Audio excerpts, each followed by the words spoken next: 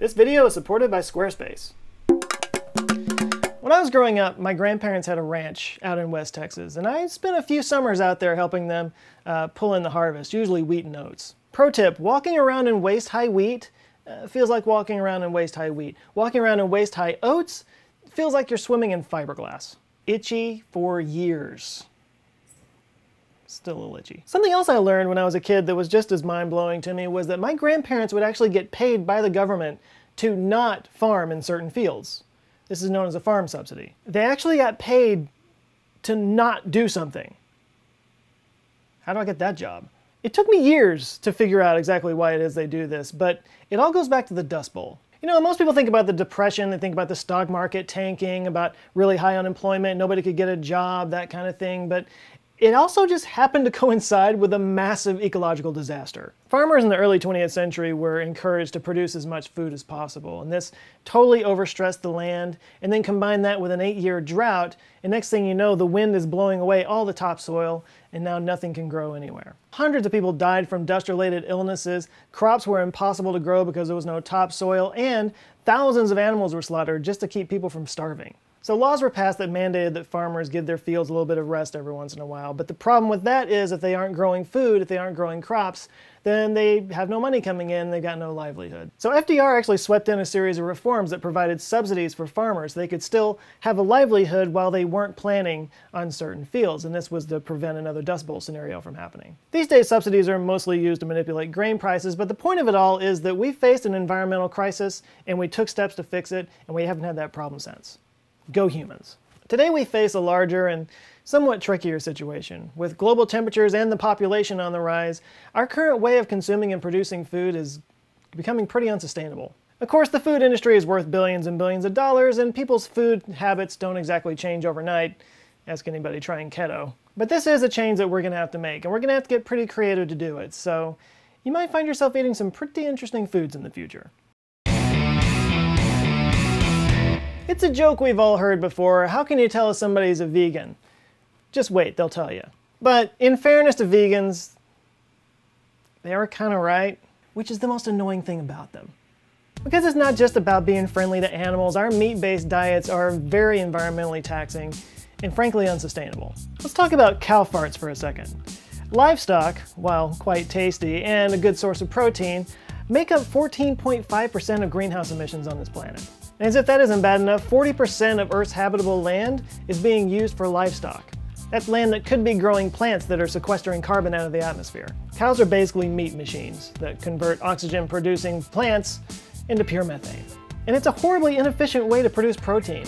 The feed conversion ratio for beef is 6:1. That means it takes 6 pounds of feed to produce 1 pound of beef. And that's an amount of waste that we're just not going to have room for in the future. But let's not just blame the cows for being so delicious and farty. Much like our pre-Dust Bowl ancestors, farming methods are increasingly stressing our resources. Groundwater in many parts of this country and the world are drying up. Within the next few decades, billions of people worldwide are going to have to decide whether they want to give water to their animals, to their crops, or to themselves. You want to live in a Mad Max hellscape? Because that's how you get a Mad Max hellscape. So we've got to find some alternatives to our current sources of protein and nutrients. And we need to find it fast. So let's talk about some of the coolest and frankly, weirdest agricultural practices we could be doing in the future that's going to make a huge impact on our way of life. First on our list is edible insects. Yeah, we're going to eat bugs. Edible insects have been in the diets of cultures around the world for centuries, like the chapulin, a cricket that grows in southern Mexico. And research says there's something to this. Insects like crickets, termites, and caterpillars are just as rich in protein as livestock, but they're way more efficient. Instead of having a food conversion ratio of 6:1, these have 1.1:1.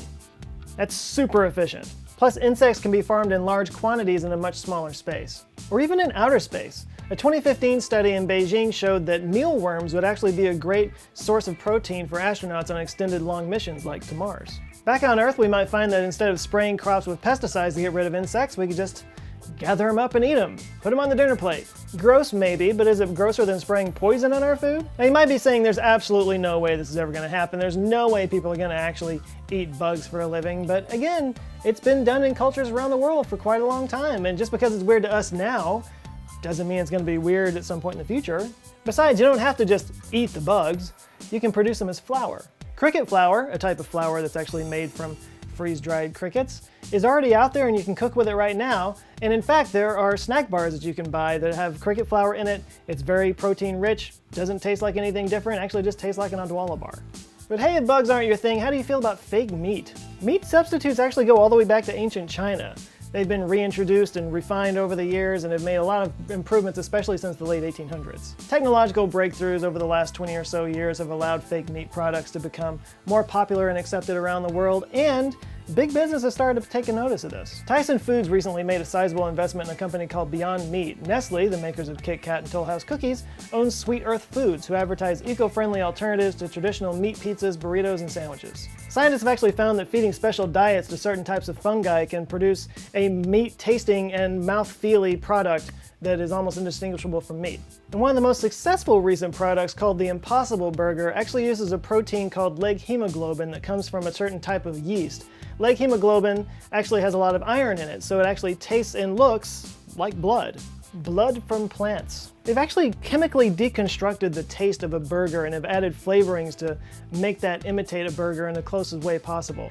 When you eat an Impossible Burger, you're basically tasting what science says a burger should taste like. The Impossible Burger and similar products use way fewer resources and land to create the same kind of protein that you would get from a cow, so you can have your cow and eat it too.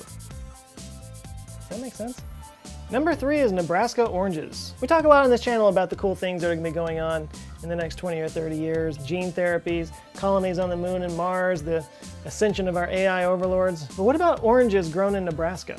Now, if the term oranges from Nebraska doesn't sound weird to you, then clearly you didn't spend your weekend studying orange crops like I did. I used to have friends. Nebraska's climate, while perfect for growing corn and wheat and amazing basketball movies, is too cold in certain parts of the year to grow oranges, which is why oranges are more closely associated with warmer climates like Florida. But there is one thing in Nebraska that makes it a good place for oranges to grow, and that thing is an 86-year-old retired postal worker named Russ Finch. Russ designs geothermal greenhouses that can keep orange, grapefruit, and fig trees alive 12 months of the year in Nebraska. He's been operating his own greenhouse for more than a quarter of a century and sells hundreds of pounds of produce at farmers markets. What makes his design special is the efficiency involved. The greenhouse is warmed obviously by the sun, but also by pipes that are buried 8 feet underground. The earth at that depth is well insulated, so the warmth from the tubes keeps fruits and vegetables alive, virtually eliminating the need to heat with fossil fuels. The most recent version of Russ's design can operate for about $1 a day. And the best thing is his greenhouse is super easy to put up. It only takes 6 people 2 hours to install one of these things, which is great for anybody that wants to become self-sustainable and, grow their own food, but it also has cool implications about Mars missions. Another cool thing to look out for are vertical crops. If we're going to feed the 9.7 billion people expected to be on Earth by 2050, we're going to need a lot of leafy greens. We don't have a whole lot of room to grow that.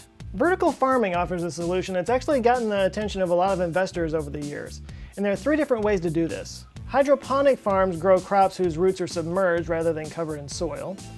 Aeroponic farms mist suspended roots using 1/10 the water of hydroponic farms.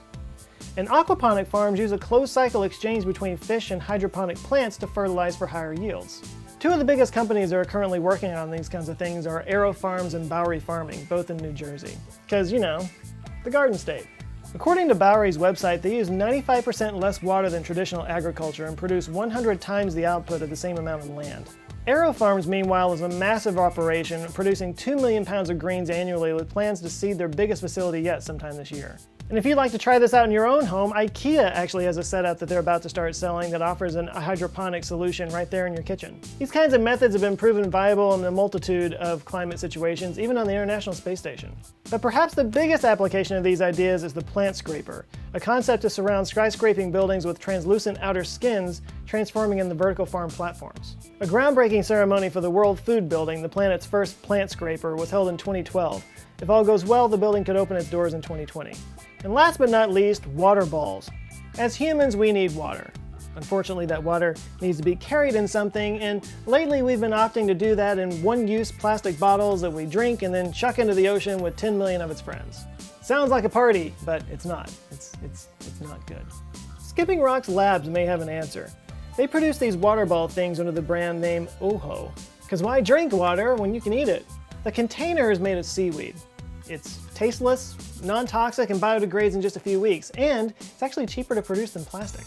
And these water blobs are already popular at marathons where it's just easier to grab one of these things and pop it in your mouth and try to run with a cup of water. But in everyday use, it still seems like you would need to carry it in something, which kind of defeats the purpose. But hey, when the AI overlords take over and mandate that this is the only way we can consume water anymore, then, well, all hail the AI overlords.